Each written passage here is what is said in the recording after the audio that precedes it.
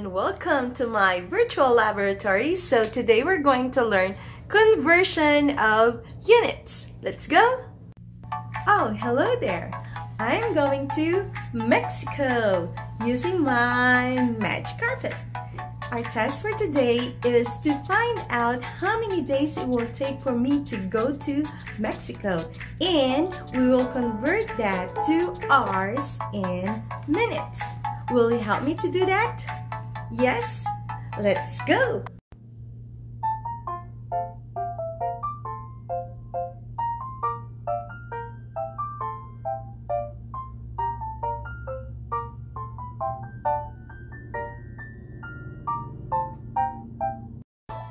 Mexico and Bullhead City are 1 day 19 hours far apart if you drive non-stop using my magic carpet.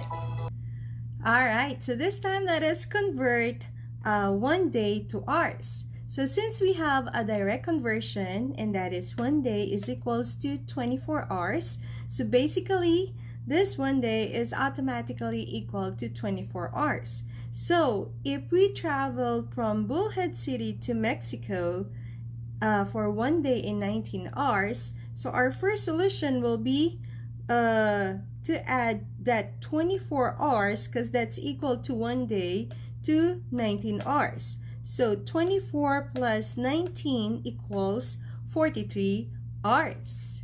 Get it? Alright, so this time let us convert 43 hours to minutes. So we are going to use the conversion factor, which is 1 hour is equals to 60 minutes. So for the solution, you're going to write the given 43 hours and then multiply to the given conversion factor.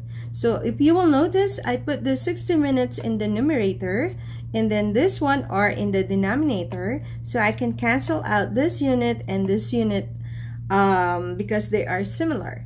Alright, so the next thing that you're gonna do is multiply 43 to 60. So 43 times 60 minutes is equals to 2,580 minutes. Divided by 1 still equal to 2,580 minutes. So that means 43 hours is equals to 2,580 minutes. Alright, so this time let us have another sample problem, but in this case we're going to convert 7 days to hours. So again, remember the conversion factor, that is 1 day is equals to 24 hours. So for our solution, we're gonna copy the given, that is 7 days, and we're going to multiply it with the given conversion factor. So this 24 hours, I put it in the numerator, and then this 1 day, I put it in the denominator, so I can cancel out this unit and this unit. So you can see the remaining unit is hours, which is the required unit.